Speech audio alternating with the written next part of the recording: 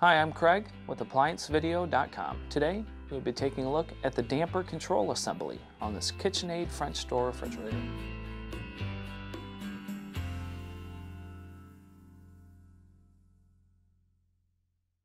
Stop. Before beginning any repair, always be sure to disconnect the power to the appliance. It is also recommended to test the outlet for the proper voltage.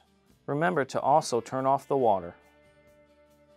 A faulty damper control would often result in less cooling inside the refrigeration section, or maybe hearing a clicking noise periodically. Now, click on the link below to view this repair video. ApplianceVideo.com guides you step by step, giving you the confidence to avoid recalls and callbacks, also saving time on repairs. Whether you're up against an uncommon repair or the latest appliance on the market, our videos have been created with you in mind.